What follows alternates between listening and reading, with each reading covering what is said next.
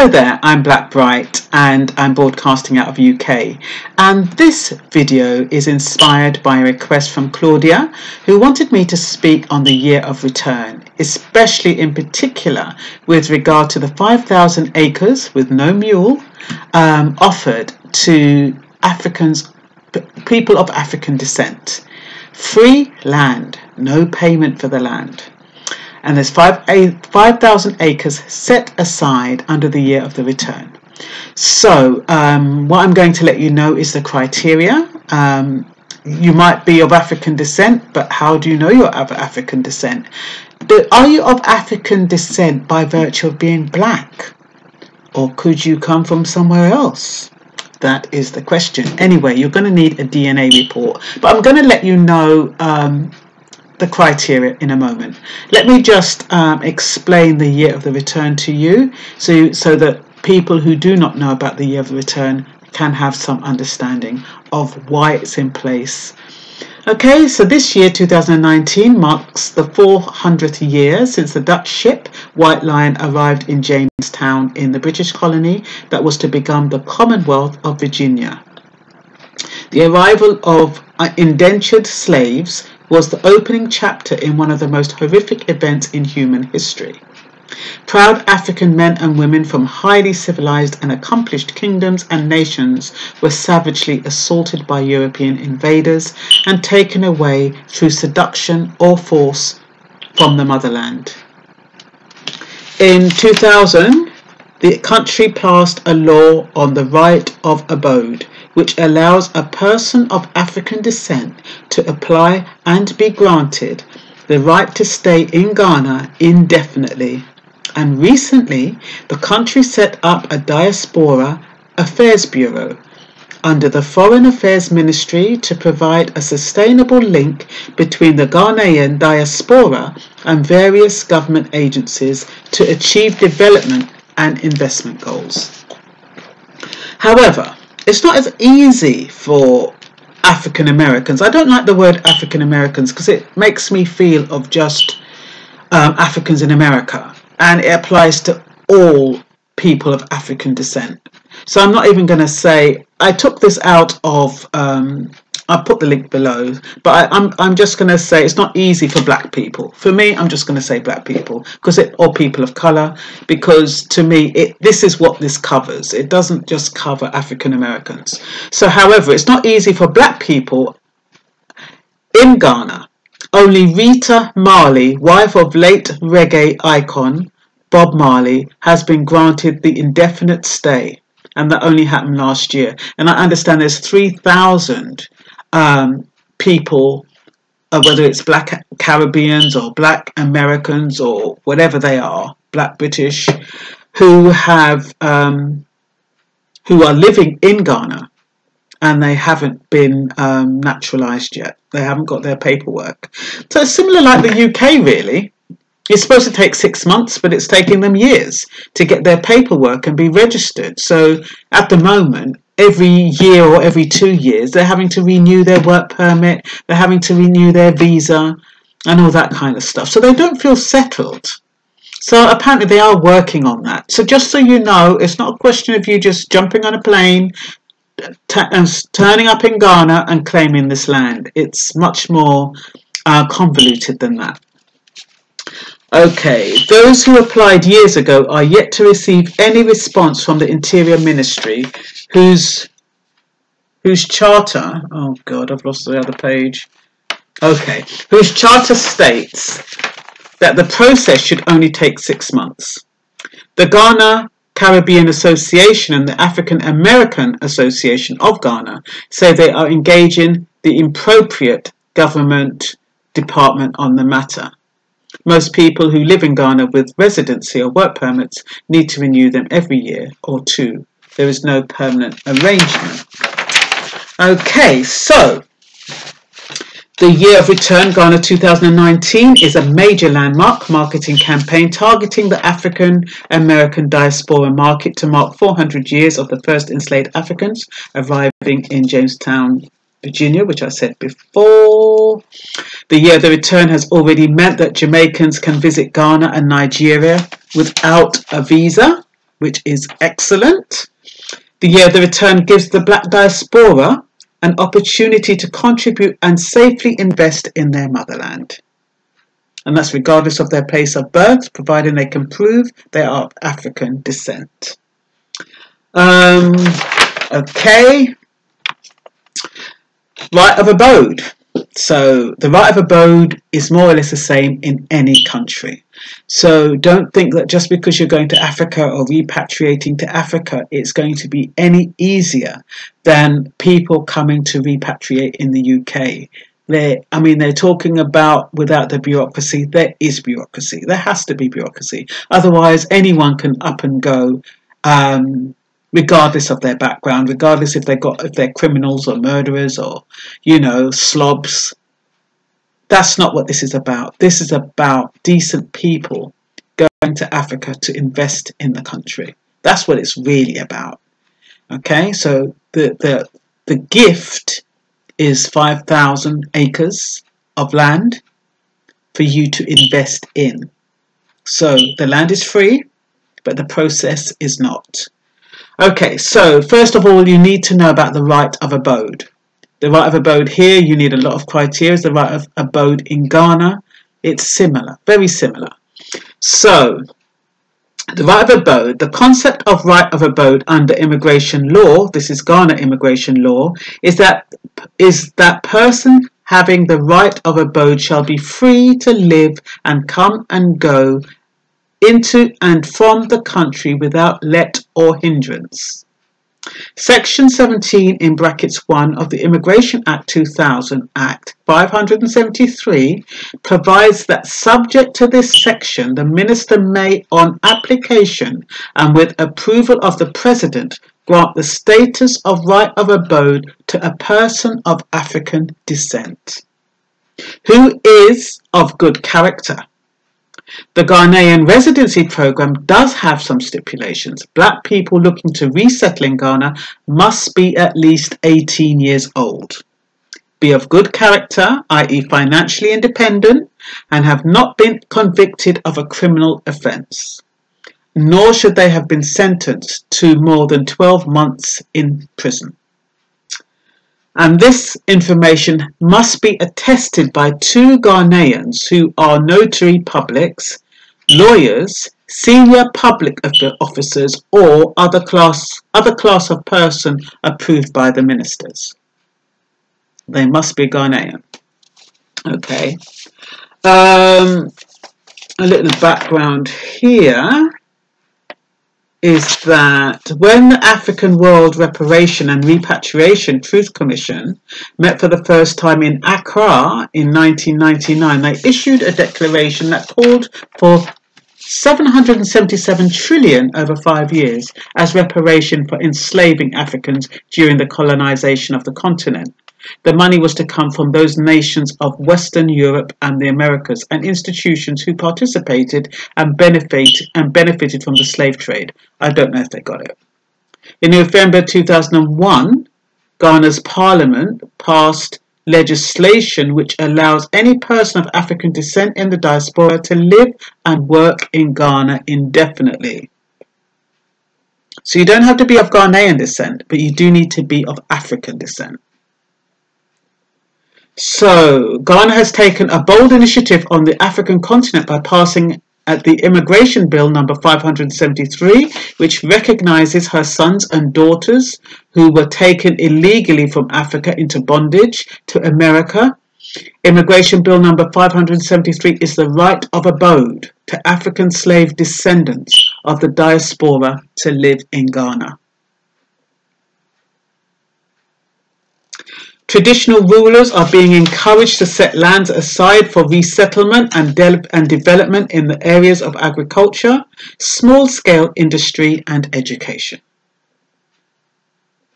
There are claims that Africans enslaved each other, but this could be a misinterpretation of words. For example, the Yoruban word Iru does not mean slave but servant, and that never did Africans practice a debasement of humanity as slavery did. So, apart from the slavery era disclosure law passed by California back in 2000, little has actually been done. That's with regard to that 777 reparations request. But JP Morgan Chase, for example, is the only company to come forward. For example, it's one of the few companies to come forward and apologise for its role in the transatlantic trade. According to 2014 estimates, more than 3,000 African Americans and people of Caribbean descent live in Ghana, a country of about 26 million people. While some returnees have gone through the emotional journey of tracing their families through DNA testing, for the majority who just come to visit, the feeling of being home on the continent is satisfying. So you will have to do a DNA test. You will have to prove that you are of African descent. Not just because you're black. You can't say, oh, I'm of African descent. You have to prove it.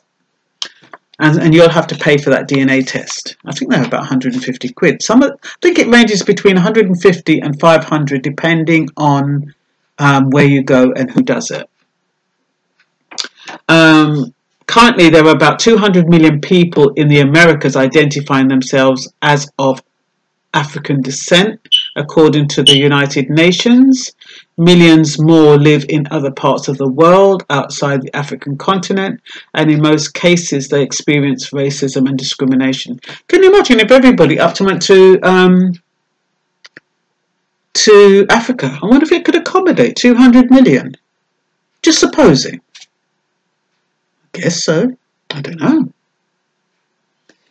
Anyway, to promote the respect for the protection of their human rights, the UN General Assembly proclaimed 2015 to 2024 as the International Decade for the People of African Descent, to be marked annually on the 25th of March. Now, I don't know if that's a holiday, but the 25th of March is a special day for people of African descent. Now, the most important part, what you need to know if you want to move to Ghana, take advantage of these 5 acres of free land, 5,000 acres of free land. And yeah, so the source here is Eco Simpson. And yeah, so number 1, you must be of African descent, i.e. biological family, ancestry, genealogy. And so that has to be proved by a DNA. You must have a DNA report. So that's the first thing you need. Once you've got that, you need to have a background check. You need to get a DBS. It used to be called a CRB. It's a document from the Criminal Records Bureau. It's now the DBS, which is this Disclosure and Barring Service. So you need that police report. I don't know if you need the extended one. You probably would be best to get the extended one instead of you paying for the short one and then only to be told that you need the extended one, because this is to show that you have no criminal records and nothing that will show you up as being less than honest. Okay, so you've got your DNA report and you've got your CRB check or DBS form.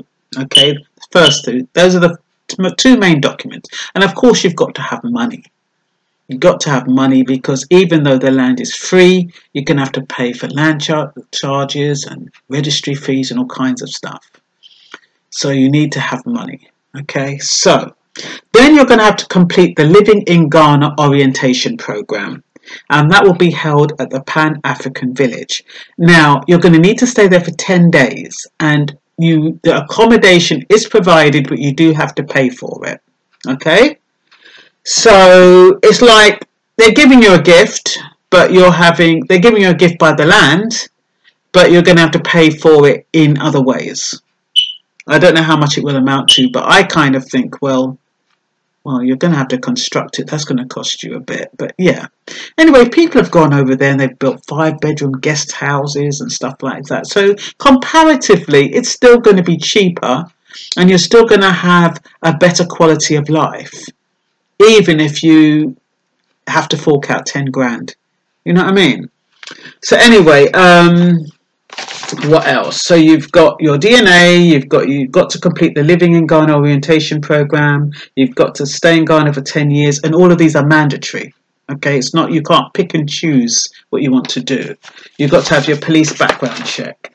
You've got to participate in a local community benefit program, like, you know, involve yourself in a school. You might even want to set up your own school, set up a library, or volunteer in a library. Any local program, you must commit to do that, because they're looking for people to go over there to invest their skills and their talents in the country, to build up the country. They don't want layabouts. They don't want criminals. They don't want anybody who don't have no ambition.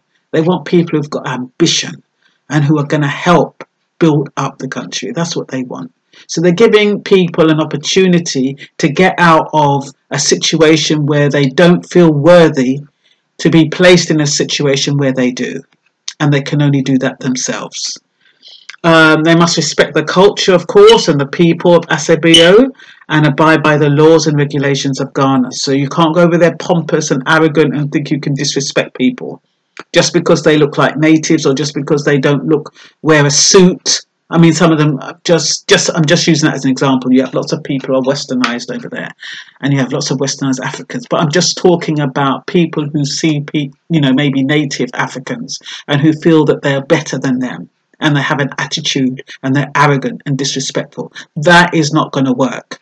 You need to be humble, and you need to go over there and respect and work and do what you need to do and be a part of the community. Build up the community, be a part of the community. Everyone, just one family. Okay, so you must reside in Asabeu, which is the area where this land is, for at least 2 weeks in every year.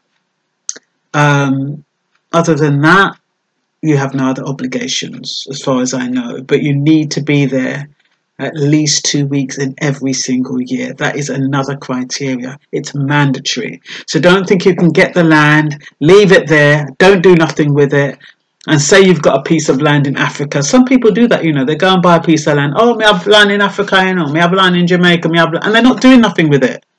They just leave it there. And when somebody else could benefit from it. So you need to be serious, and you need to plan ahead, and you need to think about what you're doing. It's not a cop-out. This is something that you need to take seriously. Okay, so you need to pay all local transfer and registration fees for the plot of land that you own. Surveys and site plans and all pillories. There will be somebody to guide you through the process, but you do have to pay for, or they're not going to be paying for that kind of stuff for you. It's like anybody who's going to give you something free. You have to build it yourself, and you have to build on it yourself, and you have to pay for all of the costs involved in constructing that building. They reckon about US $700 will pay for the surveys and site plans and stuff. And that's about right, because that's about the same as the UK.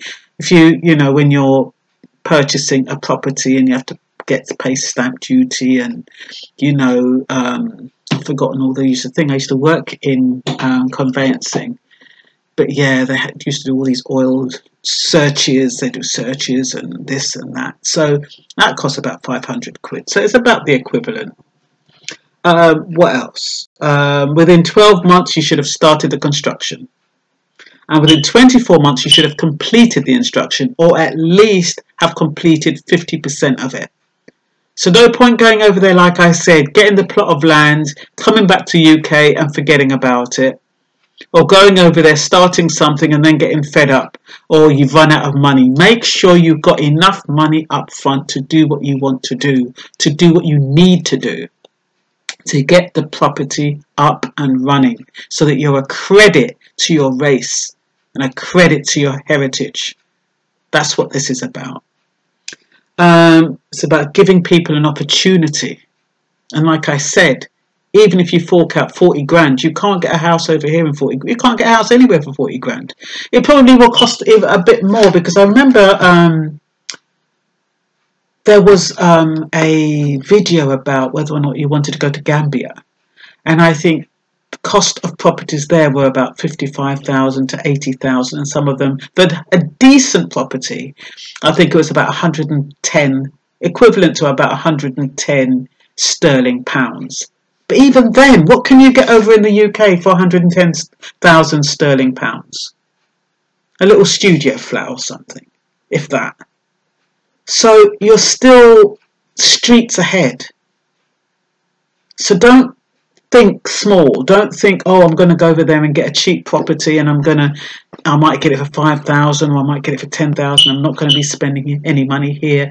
Don't go there with a mean spirit. You can't go there with a mean spirit. You have to go there with a fair spirit. Okay, and also the last, I think, is a present. You have to give a present or a token of appreciation to the chief. The culture is that when an elderly person gives you a gift, you need to say madasi. Madasi means thank you, and it means you have to show appreciation. And that what made me smile is that you have to give them 2 bottles of Hennessy. And I'm thinking, 2 bottles of Hennessy? That's a strange gift. Can you imagine all these people going over there and giving him 2 bottles of Hennessy? Could start a little shop, couldn't they? Anyway, that's a requirement. Apparently, you'll have to check that out. Find out if the chief does really want the Hennessy or if it's going elsewhere or what the real deal is. I just think that's a very strange criteria. That's the only thing that kind of threw me off a little bit. But I don't know. It might be the culture. And a designated amount of money to show appreciation. I don't know what that designated amount is. Apparently, you're going to be advised of that during the 10-day orientation period. Now, what I would have preferred is if that amount was in writing. So you don't feel as though you're going to be a victim of fraud or somebody's going to try and get one over on you. You need to know that everybody is paying the same amount if it is a gift. But maybe during that 10-day orientation, there will be transparency. You will be told in a group as opposed to one-to-one, and that you will get the sense that it's genuine. It's a genuine show of appreciation and that it's reasonable. So let's hope that that is the case. The offered land is designated for family legacy purposes and can only be liquidated or transferred through designated Pan-African village process. If it becomes necessary for a recipient to liquidate their property, a Pan-African village real estate agent will list and sell the property to some qualified candidate, and the capital gains will be evenly shared between the recipient and the Esebu traditional council. Preferably a spouse or a descendant of the recipient will inherit the deed and the indentures at the discretion of the recipient. So like I said, that criteria information was provided by E. Simpson, and I hope you found it useful. Okay, and that's all for now. And Claudia, I hope this satisfies your request. Bye-bye.